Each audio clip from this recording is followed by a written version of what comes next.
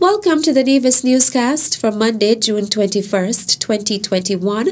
I am Bronte Swanston Hendrickson. A contingent of security officers who traveled to St. Vincent and the Grenadines 3 weeks ago returned to the Federation on Sunday, June 20th. The 5 officers from the Royal St. Christopher and Nevis Police Force and the 6 soldiers from the St. Kitts and Nevis Defence Force formed part of a peacekeeping mission following a request made to the Regional Security System (RSS) by the government of St. Vincent and the Grenadines.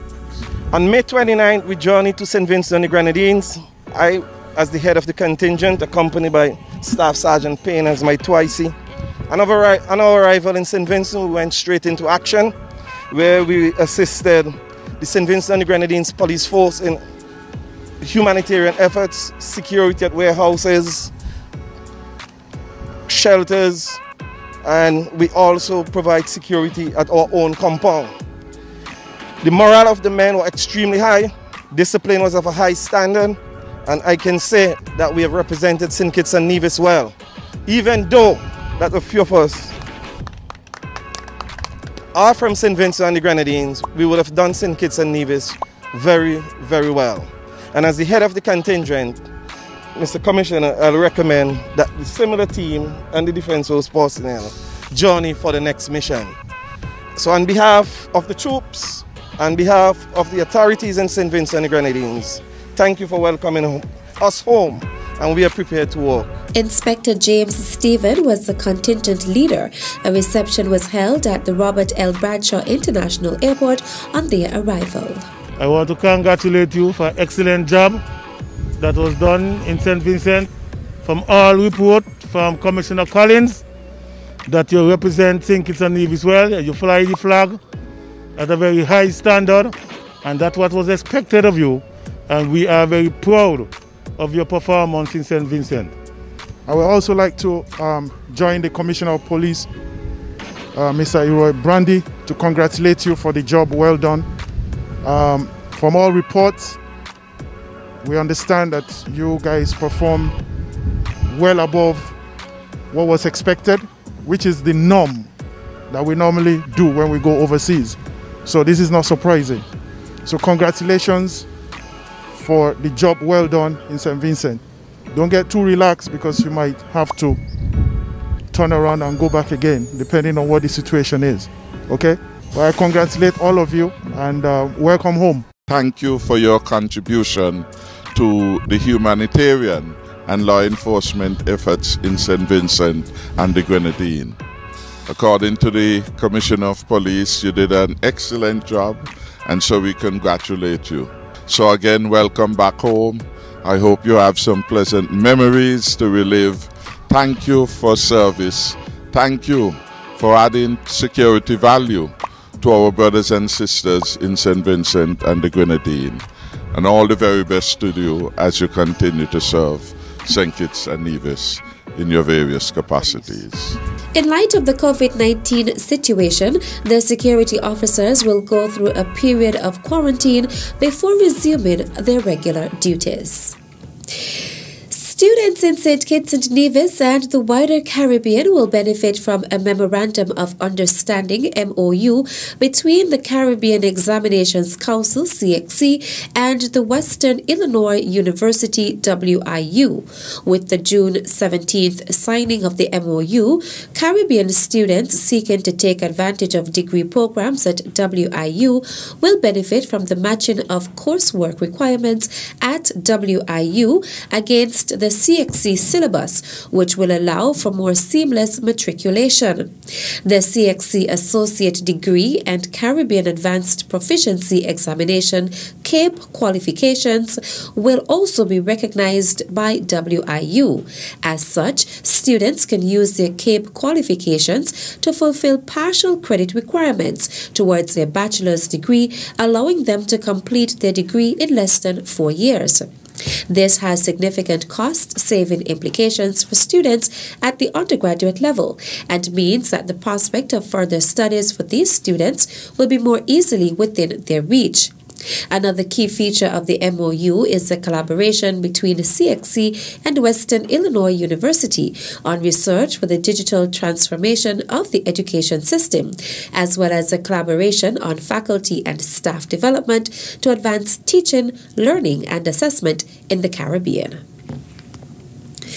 The Medical University of the Americas, MUA, and the Nevis Island Administration, NIA, have issued a call for the MUA-NIA scholarships for the 2021-2022 cycle.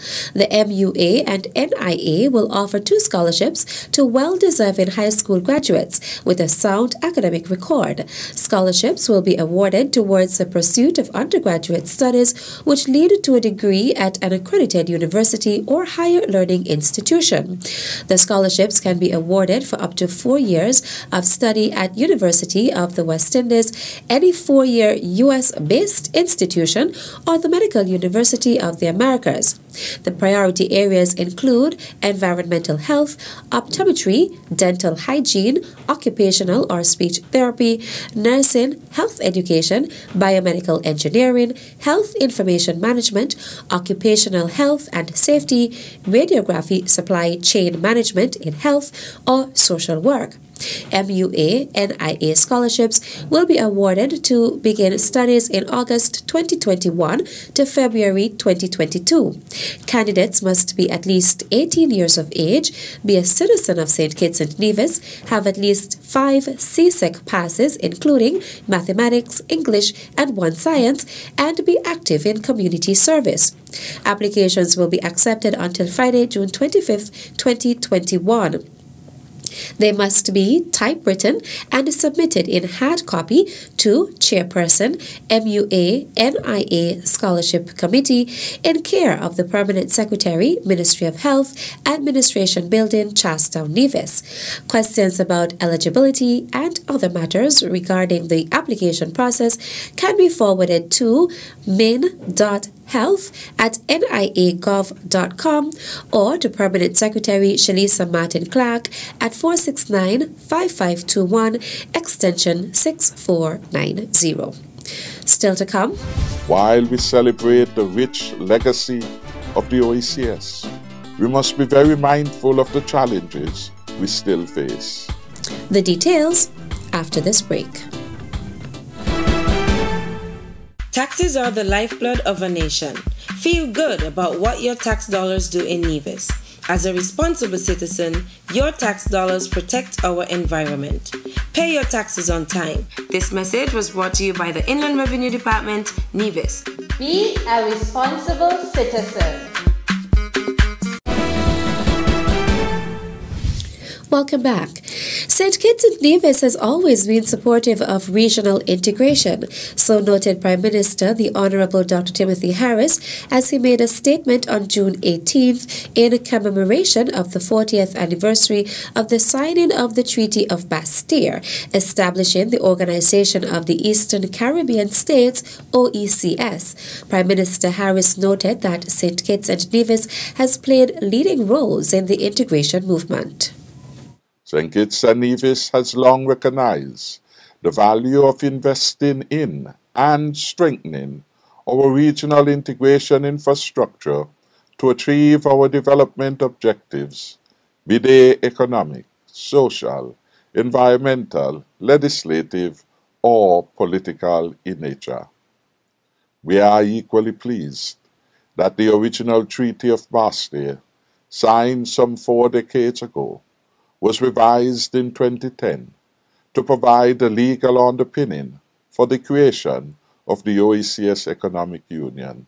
The OECS stands as a beacon of regional integration, Prime Minister Harris noted. Our track record at pooling our limited resources and using them to the net benefit of individual member states has gained international acclaim. Other regions of the world have marveled at our successes, and they continue to analyze our systems and programs and to tweak and adopt them where applicable. The 40th anniversary of the OECS is being celebrated with the theme Onward with Integration and Progress and Sustainability. While we celebrate the rich legacy of the OECS, we must be very mindful of the challenges we still face. Let us then redouble our efforts to strengthen this regional institution, which can only redound to the benefit of its members. Major milestones were passed in 40 years of regional integration in the Eastern Caribbean in multiple areas, including education, health, social development, free movement of people and goods, trade, environmental sustainability, and cooperation. Meantime, the 70th meeting of the OECS Authority was held virtually on June 18th under the chairmanship of Prime Minister of Grenada, Dr. Keith Mitchell. In honor of the organization's 40th anniversary since the historic signing of the Treaty of Bastille on June 18, 1981, the opening ceremony featured a celebratory presentation in addition to remarks by the outgoing chairman of the OECS Authority, Prime Minister of Dominica, Dr. Roosevelt Scarrett, the incoming chairman, Prime Minister Mitchell, and the Director General of the OECS Commission, His Excellency Dr. Didacus Jules. Dignitaries in attendance included the Secretary General of CARICOM, His Excellency Erwin LaRocque, the Honorable Chief Justice of the Eastern Caribbean Supreme Court, Dame Janice Pereira, a representative of the Governor of the Eastern Caribbean Central Bank, ECCB, Timothy Antoine, Managing Director of the Eastern Caribbean Telecommunications Authority, Andrew Millett, Dr. Lisa Imdar, representing the Executive Director of the Caribbean Public Health Agency, Dr. Joy St. John, and members of the Diplomatic Corps. Among other items, the meeting focused on joint diplomatic representation, COVID-19 response and the need for a regional policy on vaccine requirements, recovery support for St. Vincent and the Grenadines, civil aviation and air services, support and financing of the Eastern Caribbean Supreme Court, and the annual work plan and budget of the OECS Commission. Heads of governments and representatives of governments in attendance included Prime Minister of St. Kitts and Nevis, Dr. Timothy Harris, Premier of Montserrat, Easton Taylor, Prime Minister of St. Vincent and the Grenadines, Dr. Ralph Gonsalves, His Excellency Alfred Marie Jean, President of the Executive Council of the Territorial Authority of Martinique, His Excellency Ari Chalice, President of the Regional Council of Guadeloupe, accompanied by Vice President the Honorable Diana Perrin, and Her Excellency Elma Jean Isaac, Ambassador to the OECS and CARICOM for St. Lucia, representing Prime Minister Alan Chastanet. A number of commissioners to the OECS were also in attendance, including His Excellency Sidney Osborne of St. Kitts and Nevis. And that's it for this edition of the Nevis Newscast. On behalf of all of us here at the Department of Information, I am Bronte Swanston Hendrickson. Thank you for viewing.